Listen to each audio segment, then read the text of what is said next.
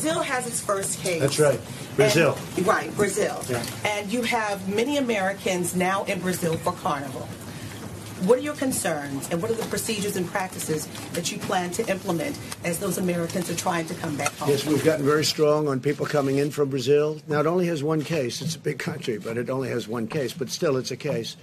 We deal with Brazil very well. The president's a very good friend of mine. In fact, he ran on exactly, it's called Make Brazil Great Again. That's what he ran on. We get along very well. I know you're so thrilled to hear that. We get along very, very well. And we're working with Brazil. But we have much worse instances than Brazil. You know, you have Italy and you have other countries where they have much more than one person. They have one person right now, as of just a little while ago, one person in Brazil.